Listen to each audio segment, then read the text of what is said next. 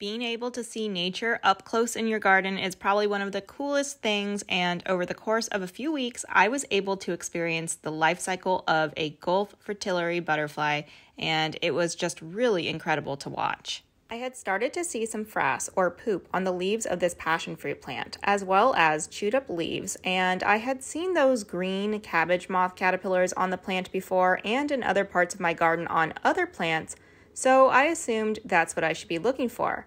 I didn't find any of those, but I did find this caterpillar and did a quick search to confirm my suspicion that it was in fact a Gulf fritillary butterfly caterpillar, since I had seen the butterflies flying around the plant.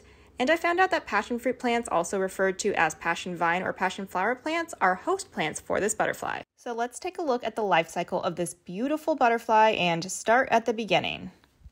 An adult female will lay her eggs on plants, and I was actually lucky enough to catch a female laying her eggs in front of me as I was looking for eggs to use for this video, and homegirl provided, and she started laying eggs everywhere on this plant right in front of me. So that little thrust of her booty is depositing the egg, and the focus is hard to get, but she definitely just laid an egg in front of me. The eggs are these small, ribbed, yellowish, grain-looking specks, and it's very common for these butterflies to lay their eggs on the tendrils of these passion fruit plants, as she did here. Moving along, the eggs will hatch in about 3 to 5 days, and then we end up with little caterpillars like this one, and then they start to get bigger and more mature. And once they get to be this size, things start happening quickly. When the caterpillar moves into this hanging J or hook position for a few days, what's actually happened is they have spun a silk-like ball and attached their rear end to that ball to hang upside down. And then they start shedding their skin and head to prepare to enter their hardened chrysalis stage. And this part happens so fast, like blink and you'll miss it fast. This was only a few hours later where it had transformed into a chrysalis, and if you have dead leaves on the plant where they hang out, they will blend right in. And they will stay in this stage for about 10 to 12 days, and then finally, again, if you blink, you'll miss it. I came out to the garden first thing in the morning to check, and the butterfly had come out of chrysalis earlier in the morning, and what we're looking at are the brown undersides of its wings.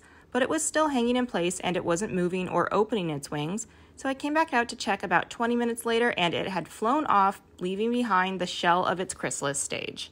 I was sad that I missed seeing it take off, but then a few days later, I found another chrysalis and I went to go water some plants, and when I headed back in about 15 minutes later, I saw this one had come out of chrysalis and I saw it moving around and starting to open its wings, so I ran and got my tripod to do a time lapse to try and catch it taking off because I didn't know how long it would take.